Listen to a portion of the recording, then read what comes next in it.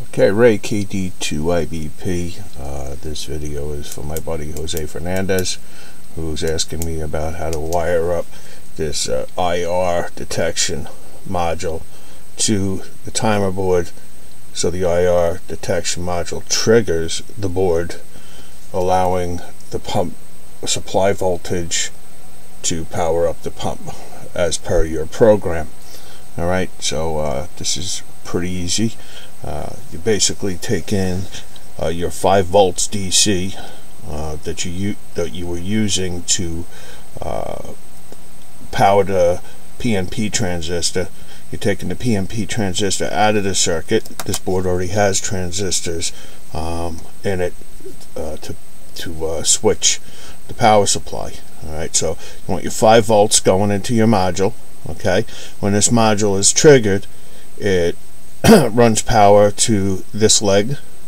Okay, that is power positive to the trigger, and the negative is going to go tie right into the negative to supply power to this module. Alright, now if you remember, what goes in to this side of the board is what comes out of this side of the board.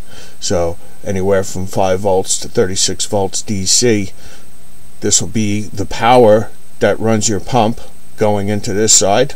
Okay, and when the board is triggered, the PNP or NPN transistors, I'm not sure what they are, but anyway, they'll close the circuit, allowing this voltage to come back out and drive your pump. Alright, so doesn't get much simpler than that. You know, all I could say is just be careful with your wiring. Always use the proper safety precautions when working with any type of heat or electric. Please don't burn down your house doing what it is that you're doing. These boards are both really meant to be inside of a fire resistant enclosure, so if anything does happen, anything overheats, you're protected from burning down your house. Alright, so just be careful out there. Some responsibility if you guys goof up.